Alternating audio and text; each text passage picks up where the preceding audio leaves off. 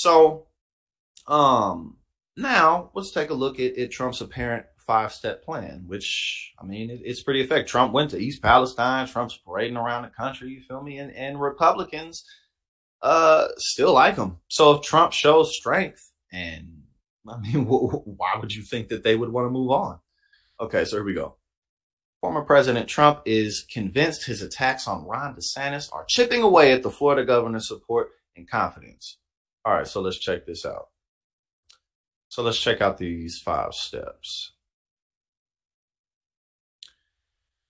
Number 1, here we go. DeSantis has passed support for changes to Social Security and Medicare, including votes as a U.S. congressman. Thank you. Including votes as a U.S. congressman to raise the eligibility age for Medicare. And I'm actually glad that they put this one at number 1, because this is perhaps the most important substantive attack that Donald Trump can and will use relentlessly against Ron DeSantis, because it's the truth. You know what I'm saying? And regardless of what party you're in, cutting Social Security and Medicare is not a popular position. We've paid into it, especially people who are receiving it or who are eligible to receive it now. They've been paying into it for decades, and it's theirs. You feel me? Like, there's really no argument to be had about it not being theirs. So that really is the biggest thing. As we pointed out the other day, Mike Pence went on to CNBC, and for 5.5 minutes, all he talked about was cutting Medicare and Social Security. Because my grandbabies, I don't want them to suffer from all of this debt and the deficit. You know, all that BS. And the same old jazz that the Republicans been singing for decades. This is nothing new. But Donald Trump is going to be saying, no, I ain't going to touch Social Security. I ain't going to touch Medicare. It's just effective. You know what I'm saying? It just is, especially when the Republican Party, they're going to keep on singing that same song that they've been singing. And if Ron DeSantis doesn't staunchly come out and say, you know what, that was the past. Now I've changed my mind, and this is why I've changed my mind. Man, yeah, Jason, you 100. That's 100, man. This dude ain't even going to fucking run. Like, why? Like, why, bro? Because he's going to have to fight so hard. And it's like, why even do it? You know what I'm saying? What, you going to come out and say that you're not against, that you are in fact for keeping Medicare and Social Security intact or investing more into it? Skirt, fuck out of here.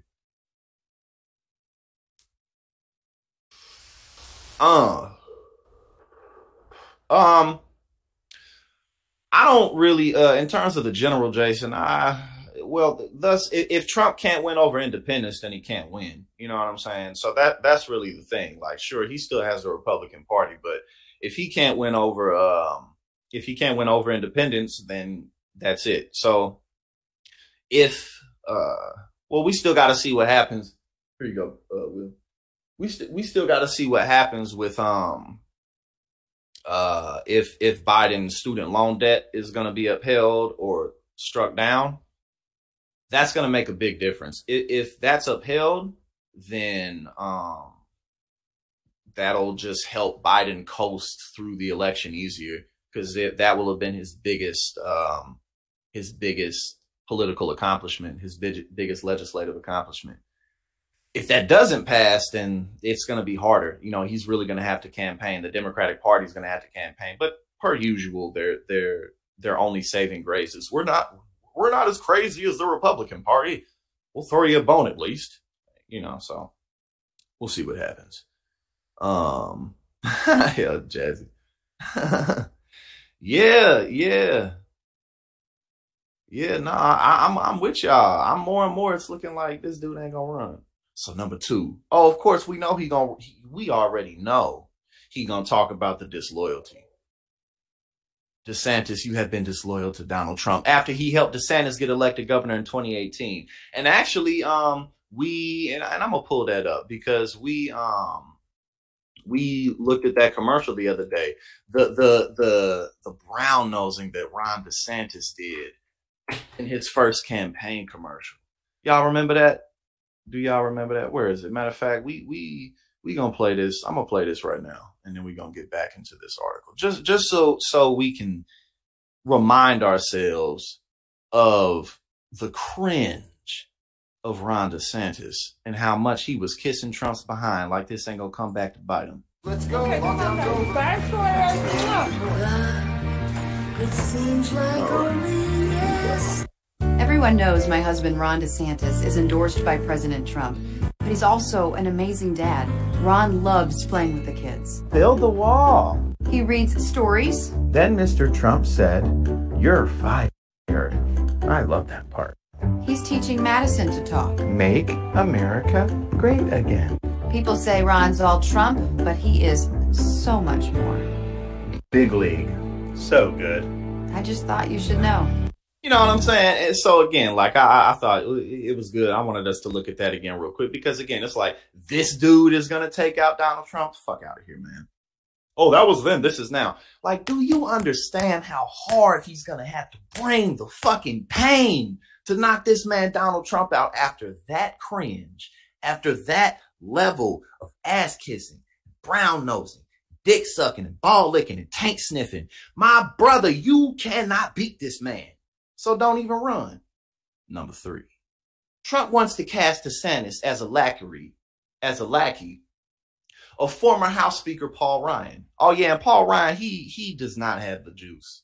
He just doesn't have any charisma either. And that's one of the Republican Party's biggest problems when it comes to Donald Trump. Y'all let this man into your party.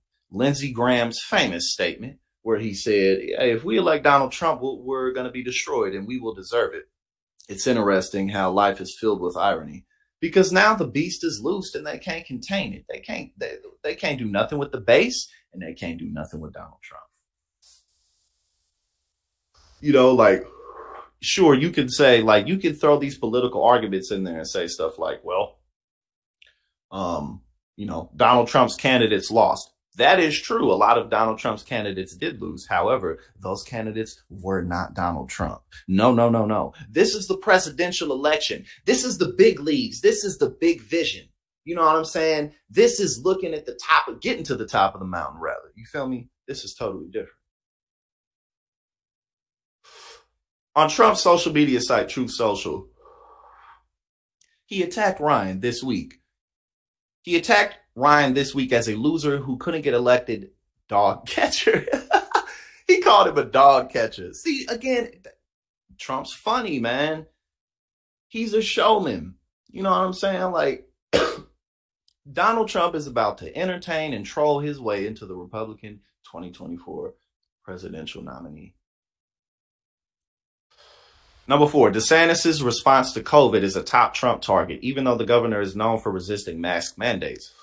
Trump plans to attack DeSantis' caution in the earliest days of the pandemic and try to fight the issue to a draw. A March 2020 headline in the Tampa Bay Times said, DeSantis orders major shutdown of beaches, businesses in Broward, Palm Beach. Boom. He's going to hit him with that. And number 5, DeSantis took heat from muddled comments in a Fox News interview last week about whether to maintain financial and military support for Ukraine. Trump plans to portray DeSantis as wishy-washy on the war while he toes the MAGA line of cutting aid. Bro, Donald Trump is not playing with these motherfuckers, man. He not fucking around. This is actually hilarious. This really is fucking hilarious. And the reason this is hilarious is because the Republicans can't do shit about it. They can't. What the fuck they gonna do? The only thing that Republicans could do about this man is if Ron DeSantis was somebody that he is not. If you could insert another personality inside of Ron DeSantis, then y'all would have a chance. But you can't do that because this is the real world. A DeSantis spokesman had no comment on Trump's criticisms. See, look at this. Look at this bullshit. It's weak.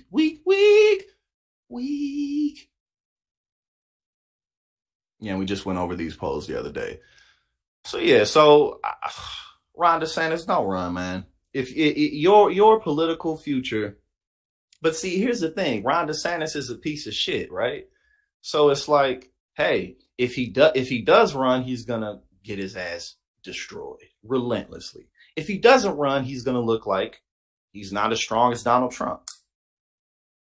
I would say this is a well-deserved position for Ron DeSantis to be in. Would you not? Would you not agree with me? I would say, hey, man, this is the bed you made for yourself. You know, bootstraps and personal responsibility and all that shit, you feel me?